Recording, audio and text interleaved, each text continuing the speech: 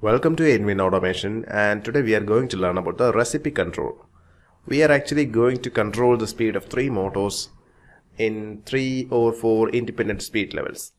So I can go to the recipe right here on the options, and I'm clearing out the previous things and resetting.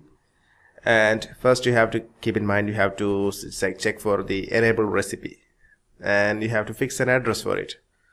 So I'm using an internal memory $0 for storing the recipe values.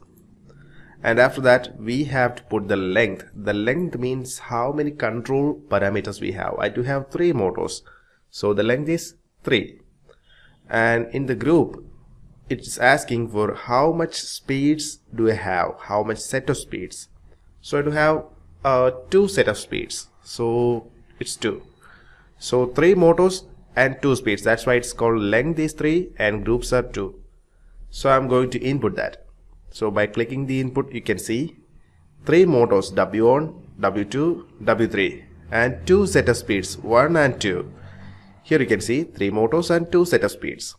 So here I can fix the first motor should be working at the speed of 20, and the second should be at 30 or 25, and third should be at 30. And this is the first set of speed. When the recipe is 1, the motors will be working in 20, 25 and 30. When the recipe is at 2, that should go as 40, 30 and 50. So these are the desired speed levels for my recipe, for my motor control. So I'm going to save this file. I'm going to save this recipe. So go to hit save, and it's asking for saving it in the .rcp format. I'm going to save it in my desktop, the RCP. I'm naming it as REC motor, Rex motor, or recipe for the motor, and save it. So that has been saved as an Excel file. So hit OK. That's it. And you can see that will be available on the desktop. So this is the motor recipe, and I'm coming back. Okay, now we are actually going to place 3 things. Okay, 3 things. Before that, I'm going to the options and to the configurations, and inside the configuration I have to go to the control block. And change the address what I have given to the recipe. That will be internal memory $0, and I have to check the recipe control also. Okay, here I have to tick the recipe control, otherwise the recipe might not be working. And okay, and now we have this thing, and I'm going to place 3 motor speedometers. Okay, 3 speedometer, meter 2 I'm using. So I'm using a meter for displaying the speed of the motor. Now I can put the address for the speedometer, and you can see inside the configuration of this meter, you can see the read address, and I'm going to give the read address as internal memory, not $. It's the RCP, or the recipe 0. We have 2 recipes. The first recipe should be 0, RCP 0, and we are going to put some subscales right here for making it much fancier. Okay, so bit scales and subscales, that's okay, so it's easy to see. And okay, so now I'm going to duplicate this thing. So I'm just making it duplicate. Right click or double click, and there is no option for duplicating.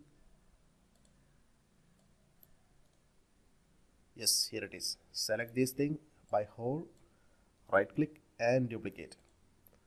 So 2 by 2 I'm using 2 columns, 2 rows, so we'll be getting 3 things. See, so this should be recipe 0, and this should be recipe 1. The others I don't need actually. Recipe 0, 1, 2. Okay, whatever. I'm removing this stuff. The first motor, the second motor, and third motor. 3 independent speeds. Okay, so 3 individual speeds I'm using for this. So this should be recipe 0. By duplicating, we will be getting, we don't have to address it again and again. That should be recipe 1 by automatically, and this should be recipe 2. So we just figured the motor speeds, and we are actually going to place the input. So we just want to feed the input. I'm using a numerical input. So numerical input, here you can see a numerical entry. So the numerical entry I'm using right here, and I just want to double tap right here and feed the address. The right address for the numerical entry should be internal memory, not dollar $RCP-NO. That means the recipe number I have to give here. Recipe number. There is no specific address or value to provide here. Hit enter and OK. So we can go to the simulation. For going to the simulation, first we have to compile this stuff.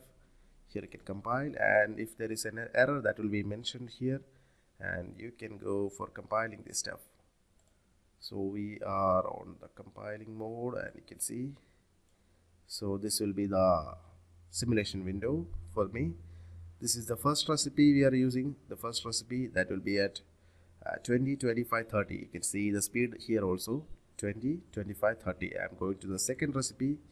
Click here and hit 2 and enter. That will be 40, 30 and 50 like I mentioned previously. Again coming to 1, it shows 20, 25, 30. So we get 2 independent set of speeds with these recipes. For closing this, you can hit the close button right here, and you can actually go to see this recipe again. Go to options, recipe, and you can see 20, 25, 30, 40, 30, 50. And if you want to add up more, you can add up the groups. If you want too much motors, you can add up the lengths, and you can add the desired speed also. So that's all about the recipe control. Thank you.